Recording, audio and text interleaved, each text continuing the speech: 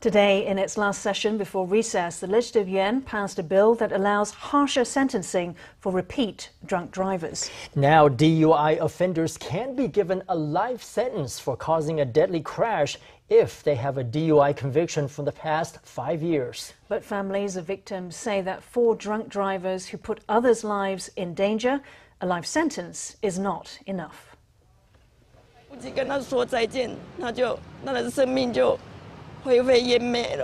Outside the Legislative Yuan, this mother is visibly distraught as she talks about how her daughter was killed by a drunk driver 6 years ago. On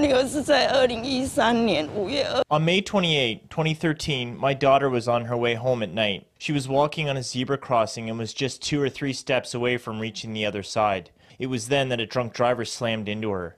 Driving drunk is a crime in and of itself. It's indirectly causing an intentional homicide. Punishing that with a death sentence should not be up for debate.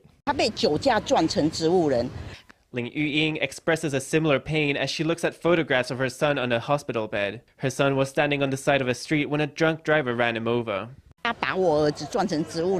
He crashed into my son, leaving him in a vegetative state. My son's life effectively ended there at 20 years old. The perpetrator's attitude and mentality was truly despicable. As the members of victims await a decision from lawmakers, inside the Legislative Yuan, members of the opposition expressed their dissatisfaction with the DPP's proposal.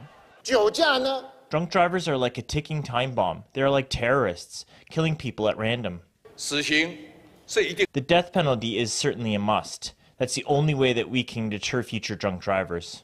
KMT lawmakers called for the death penalty, but in the end, the Legislative Yuan approved a bill that raised the penalty for repeat offenders to a life sentence if their actions result in a death.